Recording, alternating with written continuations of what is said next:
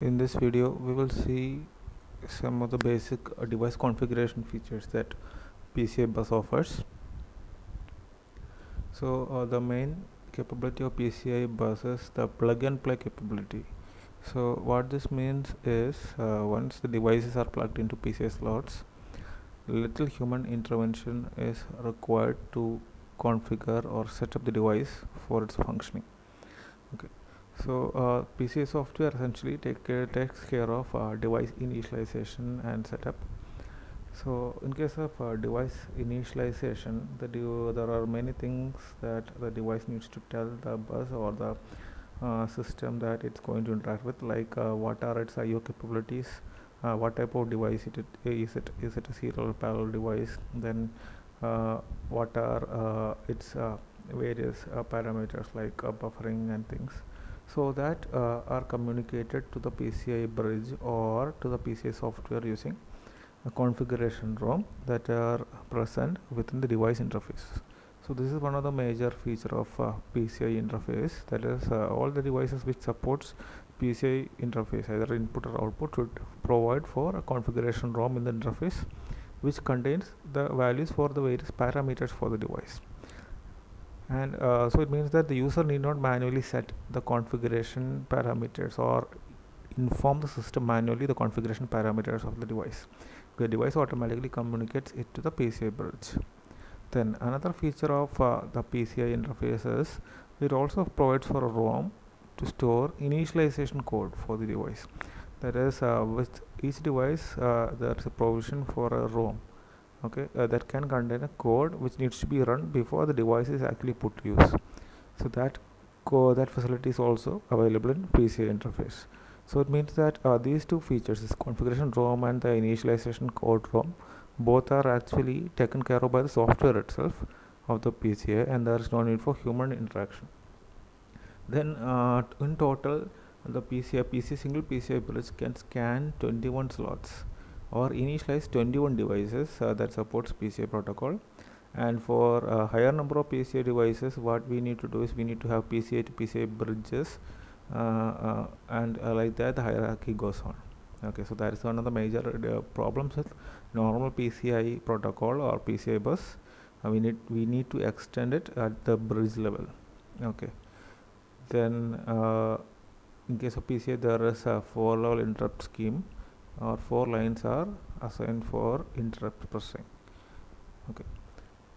Now any device that requires configuration, right, or any device that is first inserted into your motherboard through a PCI slot, it needs to be first identified and recognized by the PCI bridge in order to initialize it. So during initialization step, PCI bridge needs to refer to that device using some method. Okay, so the scheme followed is an internal addressing scheme used within the PCI bus. Okay, so PCI bus is effectively a bus topology controlled by a PCI bridge, right? So that bridge will address individual devices based on a scheme, local addressing scheme, and that is based on this initialization device select signal. Okay, so this initialization device select signal, it actually appears in various devices in various pins. So like that, 21 types of arrangements are possible in a single PCI bridge. For instance, consider this case, that is this initialization device select signal, right? It can appear in the AD lines, that is address data lines, from bits 11 to 31. Okay, so suppose that we have a device that is connected, that is the first device of the PCI bridge. Okay, in that case, that for that device, the initialization device select signal from the PCI bridge can appear in AD level, and if another device is connected, then for the second device, that signal, initialization device select signal, will be appearing in AD 12. Okay, so the PCI locally actually addresses this device or recognizes this device like this: device with initialization device select signal in AD 12 line, or the device with initialization device select signal in AD 11 line. Like that, this PCI bus can electrically identify the devices. Okay, and this happens only during the configuration phase, or when the system is initially starting up or a new device is installed. At that time, electrically and locally the PCI device or PCI bridge can identify these devices.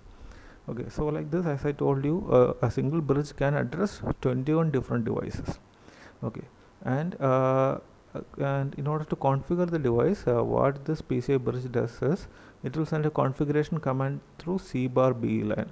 So that is a command bar byte enable line. You know that it is of 4-bit size. So a configuration command will be placed in that line, and along with that ID cell signal will be sent through appropriate pin. So suppose that I need to configure the second device present in the PCI bus. So what this automatic setup will do is it will send the appropriate command for configuration through C bar B line, and along with it will activate ID cell signal in AD 12 line, okay, in order to refer to the second device. So that is how this automatic configuration of devices in PCI bus happens. And once the devices are configured locally within the PCI bus, and when they are ready to be used, they should be assigned a system level address, so that it can be part of normal IO operations or system level calls. So for that there are two provisions available. One is that device can be assigned a separate IO address belonging to the IO address space. Okay, and you know that this is port based IO mapping, and it requires separate commands like in or out, like that. Okay, so either the device can go for that, or device can be assigned an address from the memory space, or it means the device can choose for memory mapped IO. So this happens only after the configuration of device is possible. So initially during configuration we have a electrically designated address, and after configuration we have a system level accessible address. So this is all about PCI configuration.